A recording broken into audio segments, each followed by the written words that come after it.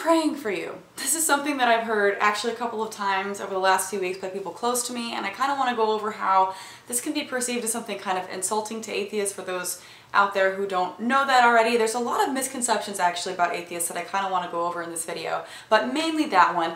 But really quick before I get started, I want to tell you about this show called The Librarians, which is about 4 people from around the world that are selected to work at the Metropolitan Public Library, an ancient order dedicated to solving supernatural mysteries and protecting the unknowing innocent from the secret magical world all around us. Starring Rebecca Rahman and Noah Wiley, the film is based on the TNT movie franchise The Librarian and is produced by Dean Devlin, who's known for things like Independence Day and The Patriot. There's lots of fantasy, magic, and monsters, so if you like shows like Buffy, Warehouse 13, Leverage, Grimm, or National Treasure, you're going to want to tune in. Subscribe to the TNT YouTube channel by clicking right here or the link in my description below for behind-the-scenes footage, sneak peeks, and other fun exclusives. And don't forget to tune in Sundays at 8, 7 Central on TNT. And speaking of supernatural things, let's talk about prayer. So several times over the holiday season so far, I've been told by multiple people that I'm being prayed for.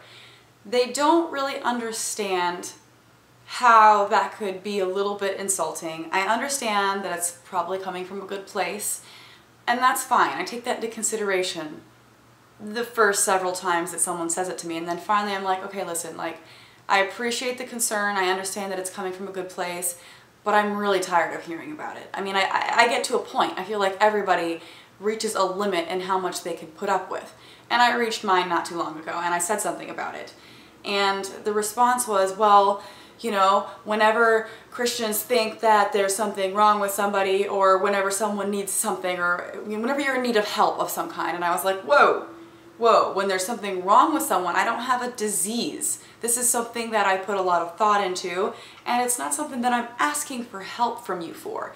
If you feel the need personally to say a prayer for me because you're concerned for my eternal soul, then fine. But whenever you come up to me and say it to me, like you feel the need to tell me that I'm being prayed for, like praying for me is not enough. You have to be like, by the way, I'm praying for you because you need it. It's not like that was how it was said. I'm exaggerating, obviously. But still, whenever someone feels the need to tell you that they're praying for you, it's like they want you to know that they think that there's something wrong with you, or there's something about you that they don't agree with. It's like their little subtle way of putting a dig at you, I think, and that's just kind of how I feel. I'm not sure how you guys feel, so let me know in the comment section below, by the way, if this is something that you've dealt with and how you've handled it. But it was something that honestly really bothered me, and I didn't really know how to handle it. And of course, the conversation can't just end there. It went into something else. It went into, well, if you really think that there's no God, then what's the point of doing good things?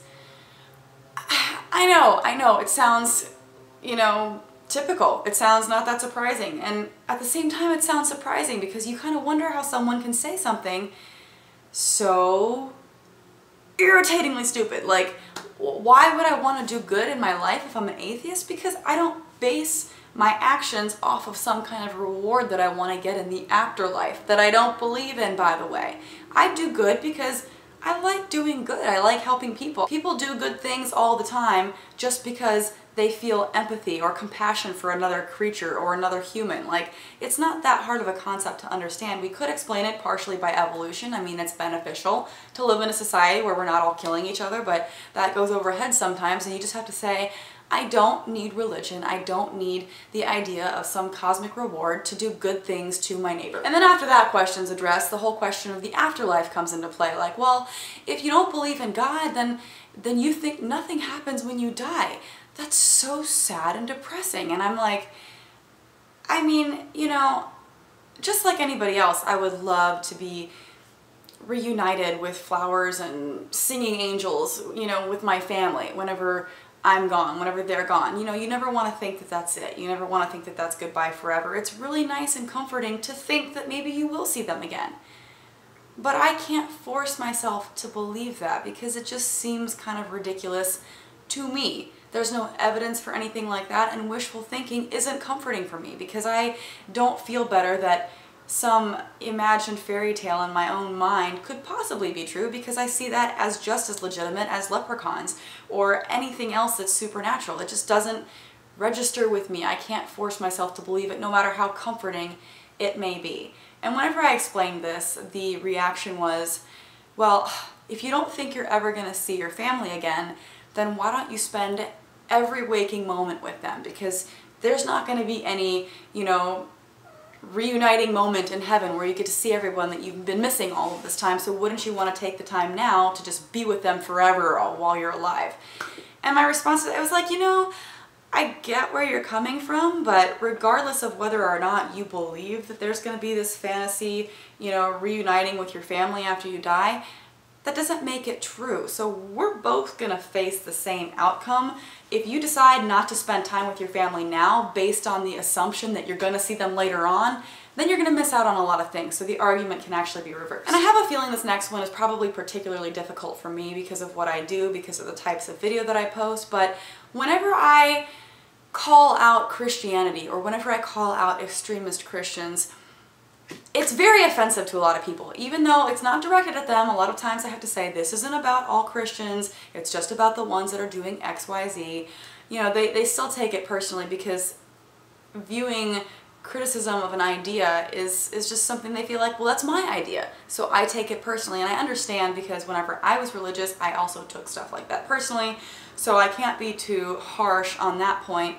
But what gets me is whenever I explain what I'm doing, whenever I say I'm criticizing an idea or I'm criticizing a person who holds very radical, detrimental ideas, they can't look past that. Or whenever I say that I'm making videos because I want to accomplish positive change, I'm doing this from a good place. If you expect me to understand that your prayers are coming from a good place, then you should try to understand that my videos are also coming from a good place, but there's a double standard there and it doesn't apply. And what gets me is a lot of these people will raise an eyebrow at other religions. They'll be like, Scientologists believe that? That's ridiculous, right?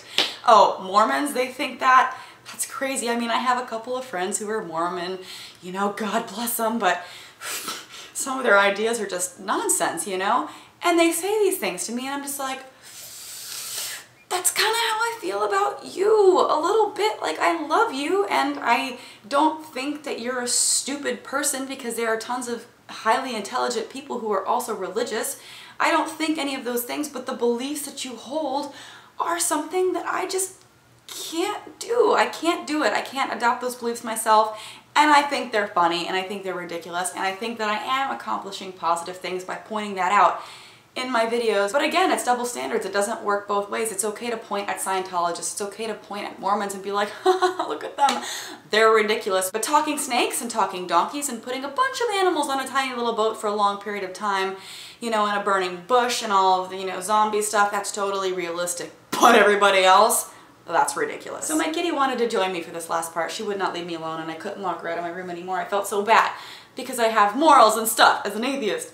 But I just want to say that, like, yes, a lot of times in my videos I am critical of Christianity, but I don't think it's a bad thing to be critical of ideas, especially ones that I think are harmful. So if you can sit there and make fun of different religions that you think are weird, that aren't necessarily that harmful, like Mormons for example, then you should take a step back and look at what I'm doing and why I'm doing it, especially if you want to walk up to me and tell me that you're praying for me and that you've asked all of your friends to join in on the prayers for me because there's obviously something deeply wrong, and then fail to understand how I could take that as a little bit of an insult, that everyone needs to be, you know, out there trying to save me because I'm obviously, there's something really weird going on, obviously, right? Because I'm not crazy.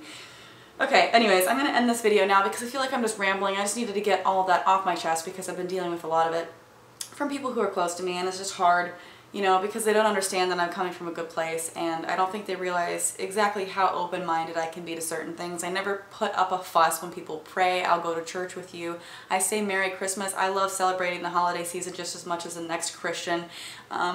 You know, so whenever it comes to stuff like this, it just kind of gets to me that I can't just be left alone, I guess. That's what I'm trying to say. So let me know what you guys think about this in the comment section below. Make sure to check out my website, JacquelineGlenn.com. I have a new Carl Sagan t-shirt up there, which is pretty sweet. So you can get a lot of cool stuff like that. I mean, what better way to say Merry Christmas to people than to get them an Atheist or Logic t-shirt from my website?